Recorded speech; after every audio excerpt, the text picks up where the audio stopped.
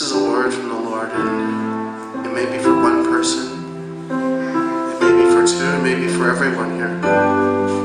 But to whom it is, it doesn't matter, because this is what the Holy Spirit is revealing right now. That many walk, but have a cloud around their eyes, so that they walk but they cannot see. So that when you continue to walk in this manner, you're walking aimlessly, says the Lord.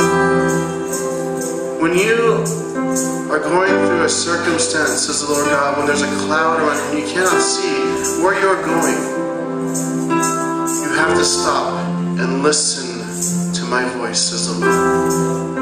And I will lead you in the right path. You will not find that path by walking accidentally into it, says the Lord God.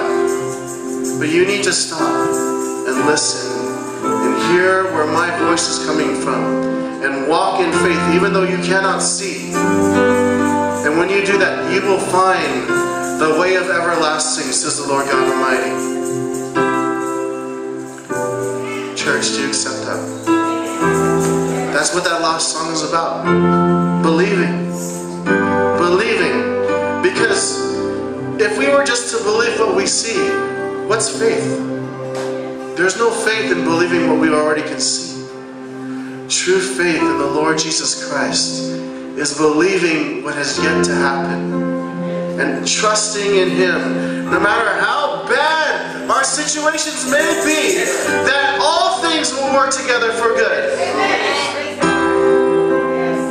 So whatever your pain is, whatever your suffering is, whatever your hardship is, believe in your heart that all things will work together for you, for those who love God and are called according to His purpose. Amen? Let's all lift our hands right now. Father, we come before you, Lord. We feel your presence here, Lord. And it gives us that spirit within our hearts to cry out, Abba, Father. Because, Lord, we can't do anything. No matter how older we get, Lord God, we need to trust in you. We need to trust in you, Lord, as a child. And so, God, we pray, Lord, give us that faith that is childlike. Give us that faith, Lord, that no matter what it is that we're going through, you say you will do it. You will do it. Even if the circumstances say you won't do it, you will do it. Because, Lord, that is the God that you are. The God against all odds.